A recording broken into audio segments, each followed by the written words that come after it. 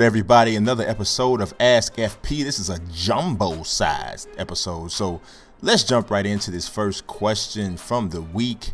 We got Hunter Shawley. What are your thoughts on Jahlil Okafor so far? Is he number one pick worthy?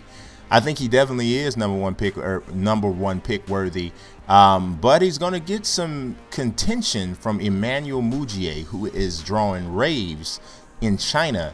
As some of you may or may not know, he actually skipped college, had some qualification issues, so he went over to China a la Brandon Jennings, but he's doing much better than Brandon Jennings did in his 1 year overseas, and he may challenge Okafor, but Okafor definitely looks like the real deal. Steven says, who is your favorite basketball player of all time? My favorite basketball player of all time, this is going to come as a real shocker to everybody considering I'm Chicago all day, is Michael Jordan. He is my favorite basketball player of all time, but I would say LeBron is very close, right there with it for me. You know, he's right there. Derrick Rose is there for me still. Those are my favorite basketball players. I also love Hakeem Olajuwon, Patrick Ewing, all of those guys right in the same group for me, but I would still say Mike is number one. Next up, Steven says, will you be doing my team this year?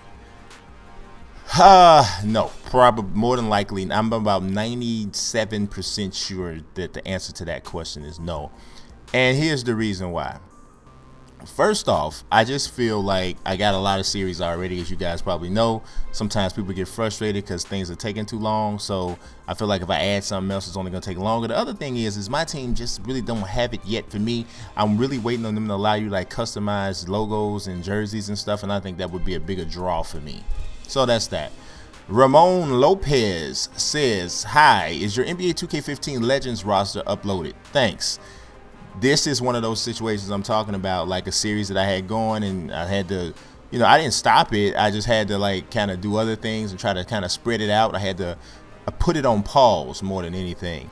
And it's still coming. I really think it's something that's cool, and I'm, you know, trying to work through what I'm doing now to get through that quicker.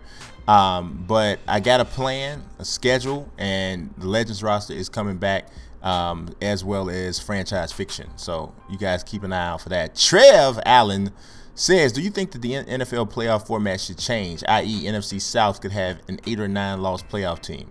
No, I do not think the playoff, the whole structure should change at all. You're just going to have years like this. You know, you're going to have years like this where you just have a bad team that makes the playoffs. I believe the Seahawks, maybe about 4 or 5 years ago, they had a 7-9 team actually win a playoff game. The New Orleans Saints, that was the beast mode game with Marshawn Lynch. So you never know, man. Teams put things together in the end of the season, and you never know. Win the division you should be in. Trev also says, your thoughts on Jason Collins retiring and coming out to the world like he did, like Darren Young?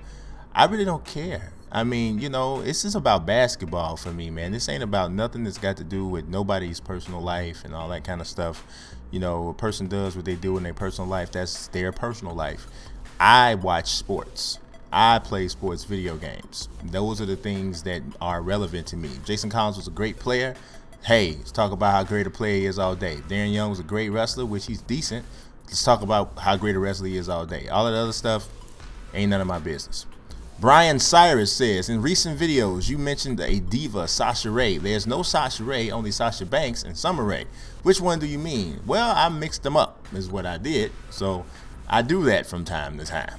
I was actually referring to Sasha Banks. I had gone to the NXT taping and I saw her perform, and I thought she was really pretty decent. And I think she has a nice future in the WWE if they will call her up, which I think they really do need to call her up, because I ain't a big fan of Paige like everybody else is. That's just me. Big Kev says, how that big roster coming along with the look legends? That's another question for the legends. And I didn't actually, the last reason why I kept this one in there, even though it's similar to the previous question, is because nobody actually asked me how they was coming along. I actually did a live stream where I made Stephon Marbury and also Chet Walker. So I've added a couple since then, but I said that on Wednesdays was going to be the day that I add to my Ultimate Legends roster. So I'll be adding to it again tomorrow on the live stream. So y'all check out for that. Jalen Cook, my dog, says, can you pin or submit superstars in steel cage matches in WWE 2K15? Now, you know what? I don't think you can. I really don't think you can. I just turned around to see if Junior was in here. I was going to ask him because he might know the answer to that better than I do. Like, absolutely. Can you pin the superstars or submit them in steel cage matches in WWE 2K15? Yes, you gotta go and change the settings. Still can change the settings, he says. I'll confirm that because I don't know if he's totally sure, but I will confirm that and see if that's the case. Trevor Allen also says Kevin Steen is set to debut in NXT on December 11th. What are your thoughts on him? I think he's super talented. Sometimes I feel like some of these guys who have like a lot of experience before they get to the WWE, I sometimes feel like the WWE keeps them in NXT too long. Like Sami Zayn. Sami Zayn has wrestled in every place in the world almost. I don't think he needed that much seasoning. So I don't know. Same thing could be the case with Kevin Steen. Sports Topic says my thoughts on Adam LaRoche signing to the White Sox. I thought it was a pretty good pickup. You know, I mean, I think what they may be looking at with him is maybe they can get from him what they wanted to get more consistently from Adam Dunn, because Adam Dunn, for the most part, I would probably have to say Adam Dunn's time with the White Sox was more failure than success. But Adam LaRoche is 35 years old. I mean, you know, he's had some decent years and some more consistency. So we'll see what happens. All right. Also, Sports Topic says, do you think the NBA 2K16 will have more than 2 voice options for my career? That's an interesting question. I think it's possible. You got to wonder when is going to be the time, or if they'll ever try to allow you to use your own voice. As a matter of fact, when we went to Community Team Up, Shakedown actually had that suggestion. Now I know that sound files are the largest files that you're going to find in terms of creating a game, so that could be very different. So we'll see what happens with that. Connor Massey says, who do you think the best NFL team is in your opinion? The best team in the NFL to me is the New England Patriots. I know the great Patriot loves that answer, but right now, I mean, the Patriots got to be the best team. I mean, look at what they're doing to good teams. They have beaten, I think, like 4 teams this season who, when they played them, they were division leaders. The average point differential against those teams is, I think they've won those games by like 24 points. That's dominance, and they got to be considered the best team in the NFL. Connor Massey also says, who do I think will win the NFC North? Well, it ain't going to be the Bears. I know that. No, I think Green Bay wins. If you asked me who the second best team in the NFL was, I would have told you the Packers, because I think we're headed for a Packers-New England Patriots Super Bowl, and I think the Packers are going to win the NFC North. Detroit is showing some cracks, and the Bears are not good enough. So that's that. Did you hear me crying as I said that? Because I was starting to cry a little bit. I started to tear up just a little bit. But I'm going to move on so I don't get emotional. Long says, do you have more info on the mystery face scan in the NBA 2K15? I don't. I saw that one tweet come out, and I don't, unless I missed something, I don't think they have said anything about it, but I'll look again. I'm starting to think it's not going to be as big a deal as I thought it was going to be originally, because I mean, I don't know. I feel like they would be pumping it up a little bit more if it was going to be something real heavy, but we'll see, right? They actually came out with that original one on this same day that you sent this tweet, man, on November 22nd, and I haven't seen anything since, so I'm going to keep my eyes open for it. Long also says, has LD2K gotten back with you on whether we're going to be allowed to get the new patch hairstyles for our creative players? Nah, he hasn't. I'm actually going to send him a message tonight, and if he gives me any information that I can share, I'll go ahead and put that out in the tweet tonight. Or maybe I'll even talk about it during the live stream tomorrow. Anybody that's not up on the live streams yet, Monday, Wednesday, Friday, you see that handle there at the bottom of the screen for Twitch. Come get down with me. And let's see, D Spearman says, I love your Going Home series. Thank you, sir. Can KG be on the Carolina team? Because he spent all his years there except for one that was in the shot. You're right. And I started to put him there because, you know, but I started to think about it. And this I get this question a lot with the Going Home series. Thing about it is this: it was very complicated trying to figure out where guys spent the majority of their childhood and all that. Some guys spent 7 years here, 5 years here, and you got to kind of do a lot of research to find out who they really, who they like pledge allegiance to. It was easier just to go with the high schools, so that's what I did. So that's why that's that way. Trevor Allen, your thoughts on Sting debuting at Survivor Series and potential Triple H versus Sting match at WrestleMania? I thought that it was awesome the way he came out. I thought they did it really well. I think it's going to be interesting to see how they use him moving forward. See, that's the big thing. Don't waste it. Don't waste it. Now, a Triple H Sting match at WrestleMania is actually pretty decent. I guess it would be like the second best thing if he can't get the Undertaker. But so I think it would be interesting. We'll see how many times Sting can go. My man King Hike Lynchy, I guess. What do you think of Brock Lesnar defying the so-called 30-day title defense rule? I think that's a mess. I think it's a mess. I think it's one of the biggest problems with the WWE right now, allowing the part-time stars to hold down these major titles, and it's really holding up storylines, handicapping the writers as if they need any help with that. I just think it's a bad deal, and people like Dolph Ziggler and those guys should be right there in the world title picture, and because of stuff like that, they're not. Jalen Cook says, what features would you like to see in a future NHL game? Well, I would certainly like to see them expand the Be a GM mode a little bit more, because it was not very expanded at all. A traditional franchise mode should be there. I would like to see them go back to that, kind of like the life kind of thing they had in, what was that, NHL 14. I thought that would be real good. I think injuries with better presentation and more realistic presentation would be good. So that's just a few things right there. So Dabs says, do you have Rose as an all-star starter? Who is your starting five? Well, let's see. At this time, no, Rose would not be a starter. I still think he's one of the best, point guards in the NBA, but it's not the starter. In the East, I would say it's John Wall, Jimmy Butler. Yes, Jimmy Butler, 21 points a game right now, and the lockdown defense. LeBron, Carmelo, and Nikola Vucevic in the East. Now in the West, Steph Curry, James Harden, Rudy Gay, LaMarcus Aldridge, and DeMarcus Cousins. No, Kobe's not an all-star. He's shooting 38% from the field, man, and 27% from three-point range. No, he's not an all-star. Now, Matt Price coming with the seriousness. He says the thoughts on the Michael Brown verdict. I think it's hard, it just jacked up.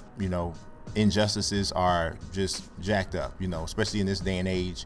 You would hope that, we'd be bad at, but obviously you can tell that this type of stuff still exists in the world. But I thought LeBron said something that was really poignant today. He said that, violence is not the answer. You don't beget one piece of violence with another piece of violence, and you don't use things as an excuse to hate. This is not everybody. This is a sect of people, and there's other sects of people like this, but let's not use this to do things that are self-destructive to ourselves, others around us, and that sort of thing. It's just that right there is senseless. Sometimes frustration calls for you to think and act, all the time. It calls for you to think and act appropriately, and hopefully that's what everybody does with this. Matt Price also says, is it safe to say with WWE 2K15 is like NBA 2K14 was last year, a bare bones game with more features coming next year? I think that that's a fair comparison. I think it's a fair comparison. Like 2K14 looked great, played good, was missing a lot of stuff though in terms of like creation and just features, period. And I think that 2K15, WWE 2K15 is similar, but I almost want to say maybe WWE 2K15. I don't know. I would say yeah. I think that's a good comparison. Kevin Joseph came with the long stuff. He had to do a screenshot because 140 characters ain't enough, man. He need 500 characters. He says, out of a loaded class of wide receivers this year, who do you think has the best chance of, or can, or will become the better one down the line? Names like Watkins and Evans come to mind for most people, but ever since the catch, more have been jumping on the Odell bandwagon. Like he hasn't been lighting it up since he came back from his injury. Anyway, I know I might be a bit biased as Giants fan, but I've been dubbing him the best receiver of that class since he's been playing opposite Landry at LSU. My thoughts. I think that Odell Beckham is a beast. He absolutely is, and I do think that this was a really good class of wide receivers, like really good. But for me personally, You know what? I'm gonna say something. It's hard to evaluate those three guys because I do think those three guys are the class of this particular wide receiver crop. But it's hard to evaluate some of them because you always have to take into consideration things like quarterback. Now, I know Eli is not a beast or anything like that, or he's very inconsistent. But if you were to evaluate the quarterback situation between what Mike Evans has with Josh McCown and Mike Glennon and Sammy Watkins has with E.J. Manuel and, and Kyle Orton, I don't know. I still would say Odell Beckham has a better quarterback getting them the ball. So my personal opinion is that Mike Evans looks to me to be the best of all three. I think Mike Evans is literally uncheckable in the red zone, down the sidelines, period. And he has that nastiness about him that's like, I want the ball, I'm going to get it. All three of those guys you can't go wrong with them, but me personally, I take Mike Evans. Gene Adams says, how much VC do you get on a game-by-game basis in my league on Hall of Fame if you win? Thanks. Franchise play. All right. I'm not totally sure how much you get on Hall of Fame in my league because I don't play on Hall of Fame in my league. So I'll just tell you that now. I don't, and I tell people this all the time. I'm not a fan of picking a difficulty on a game that makes the gameplay unrealistic. Because on those high difficulties, they make people do things that they can't just for the sake of making the game hard. And I ain't into that. You feel me? The Great Patriot played him on in live stream last night on WWE 2K15. He had a ball. I did win 2 out of 3 matches. So yeah. So he says if you had a one night only show every WWE, WCW, WWF superstar available, what would your matches be? And you only have 5 matches. All right, so I got a little bit of a list for this. Start off with The Rock versus Samoa Joe. I think that would be awesome. Samoa Joe is he got every move you can think of, and The Rock is just a great athlete, maybe one of the best athletes ever been in the ring. Also, Shawn Michaels versus Dolph Ziggler. I always said that Dolph Ziggler was like a mixture between Shawn Michaels and Jeff Jarrett. I thought that would be a great match. Randy Orton versus Bret Hart. Bret Hart is known as the excellence of execution, but in my opinion, Randy Orton is just as smooth in the ring. I thought that would be a great match. Stone Cold versus Goldberg. Should have happened, but it didn't. Awesome match. And then let's throw a tag team match in there. The Usos versus the Hardy Boys. Wouldn't that be awesome? Look at the high-flying stuff that would happen in there. Come on, give me that one night only. Maybe I'll do that on WWE 2K15. Idea. Drew Warrener says, is there any way that you could put your live streams on YouTube? I'm not always able to watch them late at night. I appreciate you, dog. I will do that. I actually was thinking about doing that anyway. It's just one little step I have to add to my process. So I'll probably be recording while I'm live streaming on my other app. So I think I can do that, Drew. I appreciate the suggestion, and I appreciate you even wanting to watch. My dog. Last question of this episode of Ask FP is from Matt Price again. He says, do you think it's better just to do PS4 share play rather than using 2K's lagging service? You know what, Matt? You might be right. You might be right. I haven't actually played share play on a 2K game, so I can't really say for sure if it's much better. I'm assuming you have, so it sounds like it might be. So it's going to be, I don't know. That's something to think about, though. It's really something to think about. If that's the case, that's really kind of shame on everybody. And but I don't know. Wouldn't you still be using 2K servers, though? I don't know. I got to look into that. But at any rate, that's this episode of Ask FP. Man, y'all just come on, join your boy. Subscribe, follow. Peace.